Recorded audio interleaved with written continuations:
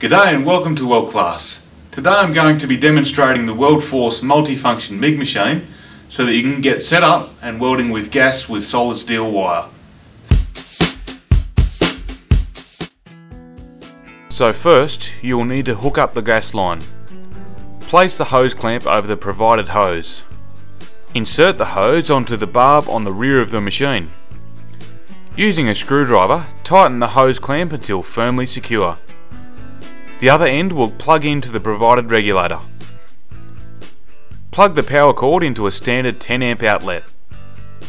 Turn the switch on the back of the machine to the on position. You'll need to make sure the machine is set on MIG mode by using the 3-way switch on the front panel. Insert the MIG welding torch into the connection on the front of the welding machine. Plug the earth lead into the negative terminal and the polarity cable into the positive.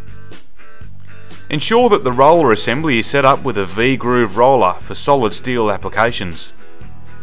The number indicated on the side of the roller should correspond with the wire size used.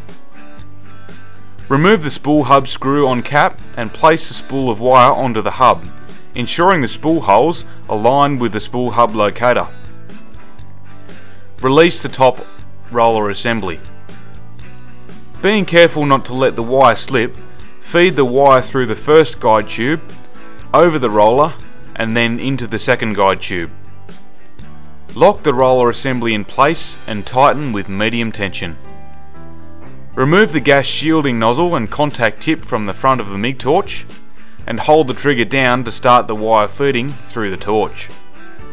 Screw the tip back in place, then insert the shield nozzle back in place. Trim the wire back, and you're ready to weld. If you need any further information about setup or application, hey, give us a call.